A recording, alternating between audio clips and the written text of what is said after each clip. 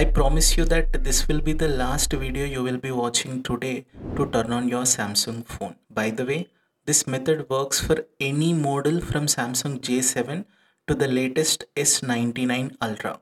This is Mr. ASquare Tech. Let's get started.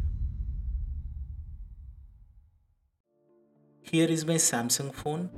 This is S23 FE. To turn on the Samsung phone, first you need the charging cable and a PC or laptop. We don't do anything on laptop, we just use it as a power source. Connect one end of your charging cable to the laptop or PC and keep it ready. You cannot use the charging adapter as a power source. For some weird reason, this tip won't work with the charging adapter.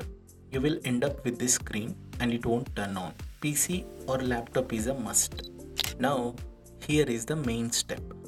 You need to press and hold both volume up and down buttons at the same time and plug in the other end of the charging cable to your phone. This cable is connected to my PC, by the way.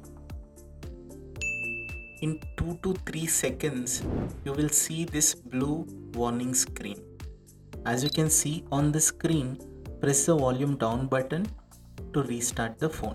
Caution, do not press any other button. God knows what happens.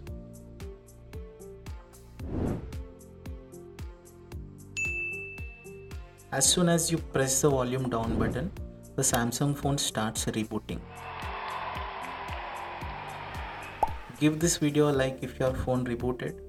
If you are facing any challenges or you are stuck in the process, feel free to leave a comment below. I'm very active with my subscribers. I'm here to help. Also, I have so many life-saving tech videos. Feel free to check out and subscribe to the channel. You can log into your phone using your phone lock code and it works just fine. That's it, guys.